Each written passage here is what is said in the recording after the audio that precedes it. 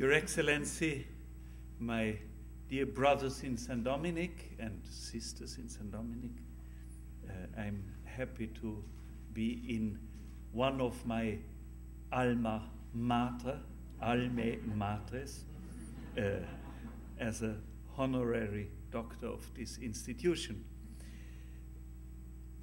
First of all, I want to thank Father Fessio and Ignatius Press for having produced an English translation, an English edition, have I to say an American edition of that book.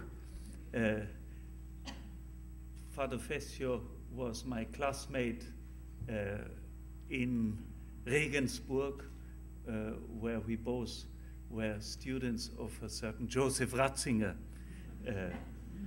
Yeah, and since then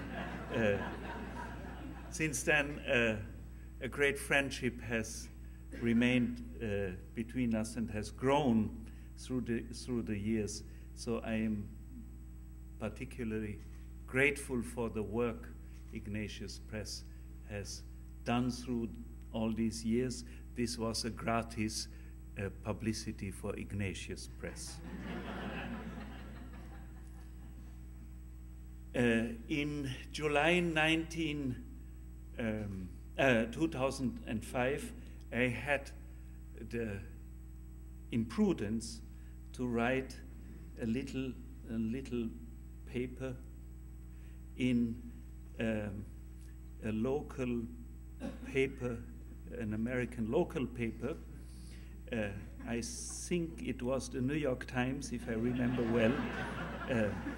And this little op-ed provoked nearly a tsunami of discussion. I didn't expect that, but I should have been more prudent addressing such a question in this country, in this newspaper. It is perhaps not so surprising that it raises a big discussion. After that tsunami, I decided to dedicate my annual catechesis in the Cathedral of St. Stephen's to this question, because I received so many letters insulting and approving and discussing and enriching letters, that I decided it deserves a more careful treatment than it is possible in an op-ed, even in the New York Times. And the result is this little book I am honored to present today. First of all, I want to express my gratitude to science. I am absolutely not a natural scientist. I am a poor theologian. But I have always been interested in natural sciences, despite my very bad qualifications in mathematics in high school.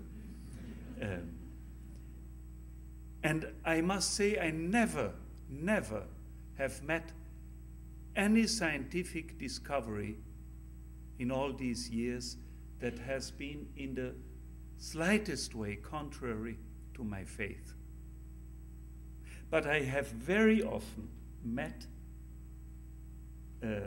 affirmations that are opposed to my faith and that had the pretension of being scientific, but they weren't. They were what we call in German Weltanschauung, ideology, in the best philosophy, but certainly not exact science. And therefore, the main intention, or one of the main intentions of this book is, please distinguish clearly what is natural science and what is reflection about natural science and its results. distinguish between science and natural philosophy, or science and theology of creation. And we urgently need this distinction, because very often in the debate these lines are confused. And I am certain that many conflicts do not come from science, nor from theology, but from a lack of philosophy of nature, a lack of good, here in this house I can say Thomistic formation in philosophy. It can also be another one, but why not Thomism? It is not so bad. We urgently need a clarification of what really is the presupposition of scientific research, scientific methodology. I had the great honor to be invited to address the Physical Society of Austria, all the professors or practitioners of physics in Austria, 300 people. And they asked me to address this whole debate. And I first of all insisted that we must, so to say, step back and look at what we are doing when we are doing science.